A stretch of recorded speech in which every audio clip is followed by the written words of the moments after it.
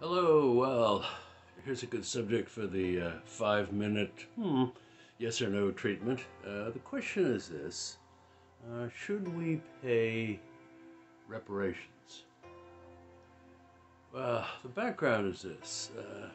Rich countries that benefited greatly from slavery should pay some form of recompense to the black community, and specifically to the descendants of those who were enslaved.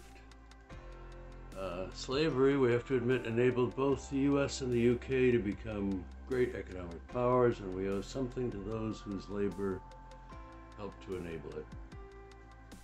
Reparations would pay black Americans and black Brits for the lost wages of their ancestors and for the subsequent unpleasant policies of segregation, mass incarceration, and so forth that have apparently perpetuated the wealth gap. So what are the yes arguments? That is, what are those that support the idea in favor of paying reparations? Well, first of all, it's simply the discharge of a moral obligation to those who've been disadvantaged and oppressed. Slavery was a policy of, well, unimaginable cruelty and immorality, and we should now face up to that and do something about it. The rightness of this policy is underlined by the growing support for it. Members of Congress in America are now beginning to discuss the idea, as are some local communities like California, Chicago, Evanston, Illinois. It's being talked about widely.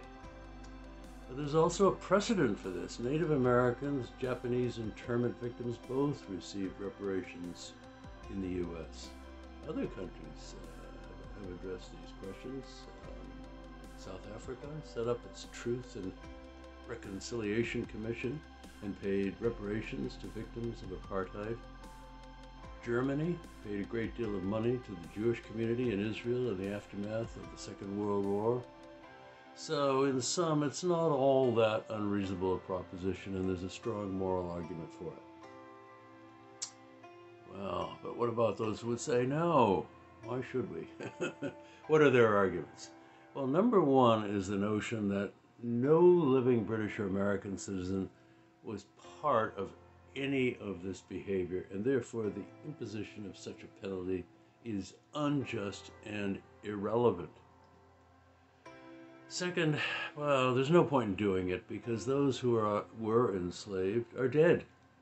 There's also the idea that the Civil War actually was an act of atonement itself because of the many people who died in defense of the principle of eliminating slavery.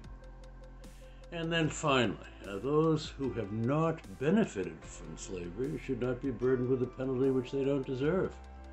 As a result, very few Americans favor this. The situation is similar in the UK. Well, so far as my take is concerned, I would say that many countries, including the UK and the US, I must say, have a lot to be ashamed about. And it must be acknowledged that these countries greatly benefited from slavery, and it seems to me that we are thus called upon to do something.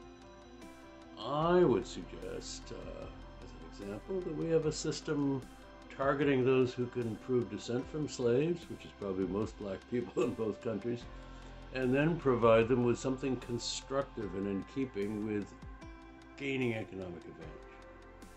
We could offer free education at both the secondary and university level and fund it by contributions from people who simply see it as the right thing to do, from organizations that benefited from slavery and even from public sector finance.